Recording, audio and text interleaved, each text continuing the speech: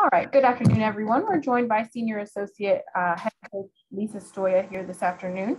We'll go ahead and start off with a little bit of an opening statement preview from Coach Stoia about our matchup with Oklahoma on Friday, and then we'll go ahead and open it up to questions. Coach, whenever you're ready.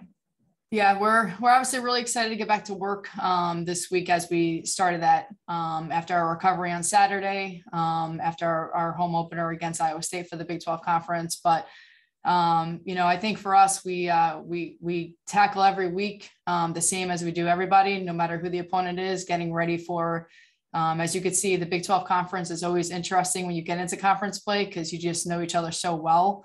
Oklahoma, to me, I don't think is a team that necessarily has the results that show the type of team that they are and the type of talent that they have.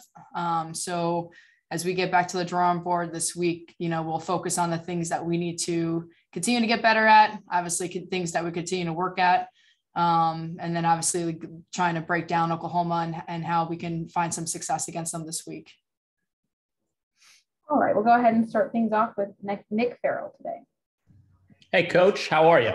Good. How are you doing? Doing well, thanks. Hey, Lauren Segalla, veteran player for you guys.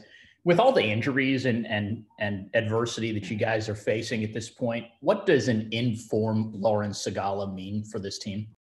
Oh, it's incredible. Just the experience, that she has.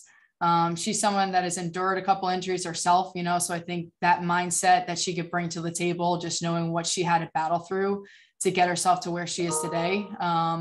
And just the pure leadership, she's got that experience out there. She tackles every day as if it's her last, and I think it's something that I think she can, lead the team to thrive off her and the energy and the emotion that's behind everything that she's been able to do for us. And it's been incredible to see her get in front of that net and obviously score some goals. I think she was a little frustrating in the beginning of the season. And now she's starting to find the back of the net for us, which is something that we continue to stress in that final third efficiency that she's been an important part of.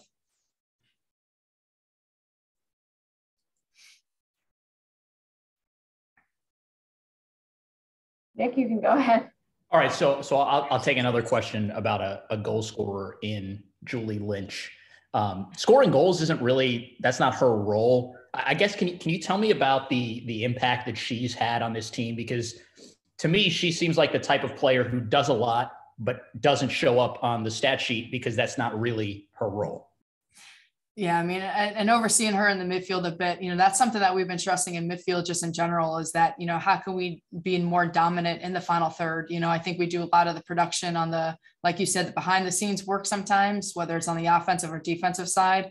But it's been incredible to see Lynch. I think if you actually enjoy the game, you could see where, she makes such bright decisions on the ball for us and takes really good care of that to set our tempo, keep our composure. But one thing about Lynch, though, is that she actually can be a goal scorer. I think as midfielders, we are so prone to just being able to want to deliver balls more and work on that passing efficiency. But something we've stressed in midfield is, we're getting forward, we're getting in the box, we're creating chances, but how can we be the difference now and finding the back of the net? And I was super excited to see Lynch. I think you saw the pure joy if you watch her celebration after she did score that goal. And it did say a lot. And I think that that's something that you work for. And, she might not be known to be a goal scorer, but I think she's got the ability to be. And we're going to keep stressing that in midfield is keep dominating that area when we get in the final third. So yeah, quick follow-up, Lisa, is what's she best at? Is it distribution? Is it being like sort of a fifth defender in a way? What is a little bit of both. The one thing about Lynch, she's a very bright young lady in the classroom, but she's also a very bright young lady on the field. And tactically, I think she's she's so aware of the game.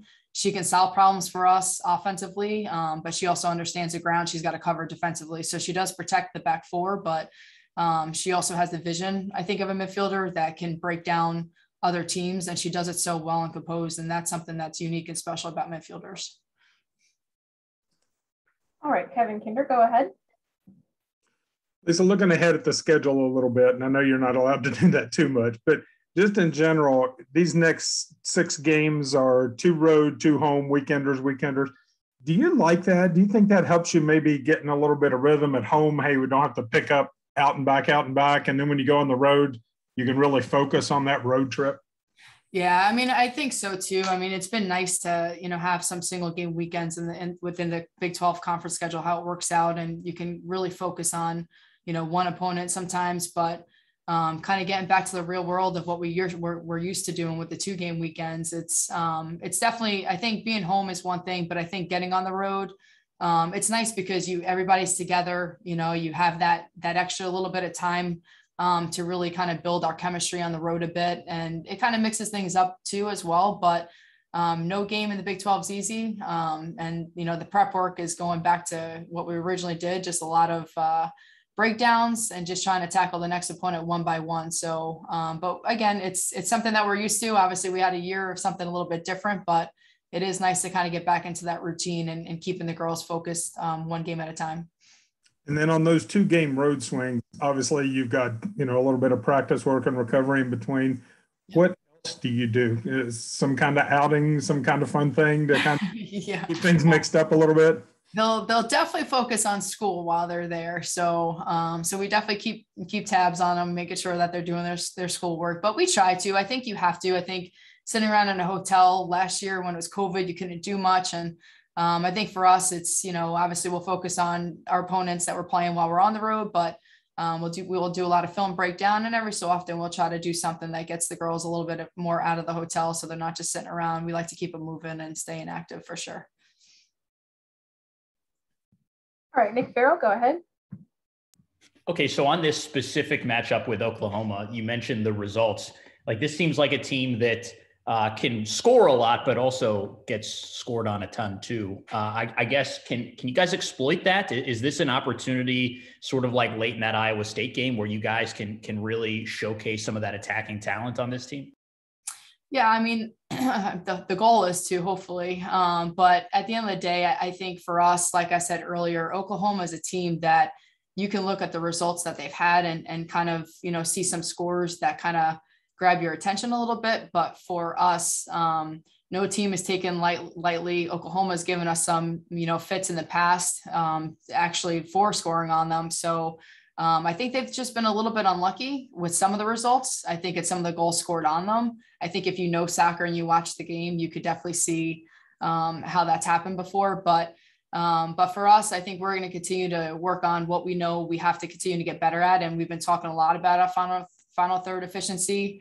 We create and generate a lot in our attack, but now it's just kind of making sure we're consistently finding the back of the net like we did last week. All right, our last question this afternoon will come from Nick Farrell.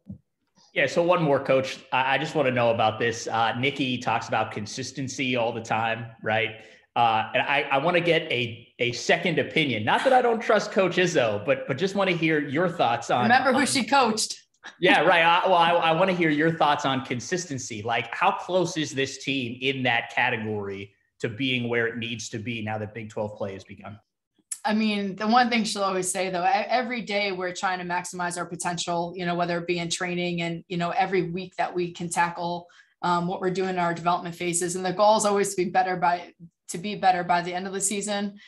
We had some growing pains early on, I think a little bit with, struggling maybe to find the back of the net, but that's been something that we've been focusing on, and consistency most certainly is something that we do stress. And that's not even just from the offensive side. She's big on getting shutouts and, and trying to making sure that we're doing everything we need to in our jobs, both on the offensive side and defensive side. So, but again, it's something that we do stress every day, and being consistent isn't just, doing things, and obviously just getting the results, but it's doing the little things. I think that coach has really been stressing, and every day we try to show up and do those little things so that it ultimately helps us in the long run down the road. All right.